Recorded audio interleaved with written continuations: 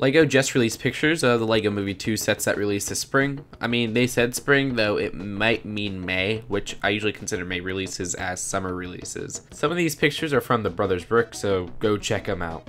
There's Emmet's triple-decker couch mech, the Shimmer and Shine Sparkle Spa, and Queen Watevra's So Not Evil Space Plays. Now, if you've seen the movie, you'll notice some things in here aren't discernible from the film right away, but I'll keep spoilers out of this particular video.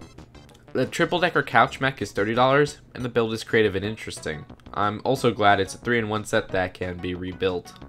The Unikitty included is the only exclusive minifigure, which is a bit of a shame, but I remember that specific crazy pose for Unikitty from the movie.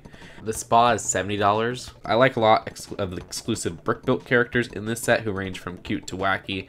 There's finally a Balthasar figure, though it would have been good to get another vampire, and the minifigure selection is interesting with what seems to be an exclusive Unikitty and Benny.